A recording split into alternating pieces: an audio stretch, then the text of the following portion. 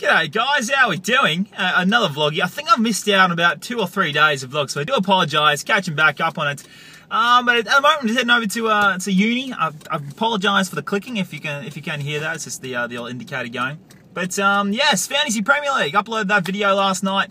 Crazy support. I mean, I had 300 of you, like a bit under 300, already signed up to the league. That is just insane in the membrane, and I cannot thank you enough for the support you've given me on that thing. And hopefully that helps us achieve a pretty damn good series, because I will be posting that every single week, probably on every Tuesday or Monday or Tuesday. Probably most likely Tuesdays. After each Premier League weeks over and done with, and we can add up all the points and see where everyone's at in terms of the league position. And I didn't actually didn't actually tell you guys in the video the prizes for each week. So there will be one winner each week, going to the person that scores the most points, and that being rather it would be the coins, inform cards. It just depends on what's happening at that time of the year in terms of FIFA. So yes, for the first few weeks, because it will still be FIFA 14 out, I think the FIFA 14 will still be out for the first couple of weeks of the Premier League.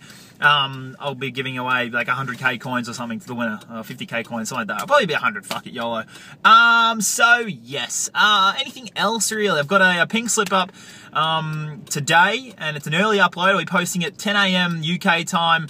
It'll be 7 PM night time for the Aussies. So I don't think I've ever uploaded that early before, but we're gonna have a YOLO session. Hopefully it's up by then. I haven't actually gotten to work on it yet. I completely forgot. So I'm gonna try and whip that up. Finished whipping it. I've already started editing, but I'm gonna try and whip that up when I get home from UNOS. So yeah, I just spat everywhere. So I apologise for that. My sister, by the way, has just gone away for 3 months, pretty much, over in Europe. So she's left the house, and yeah, it's very odd, very odd. But yeah, should be interesting.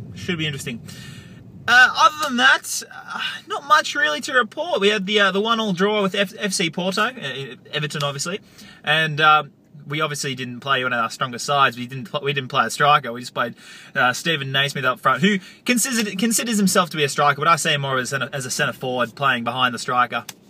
So that was interesting. Didn't even have any strikers on the bench. Had no one. Kone wasn't playing. Lukaku wasn't playing. But we did parade Lukaku at half-time around the stadium, which was fantastic to see. So, yes, can't wait for the new season to begin. I really am itching for the Premier League to fucking start. I'm just absolutely itching myself for the first game.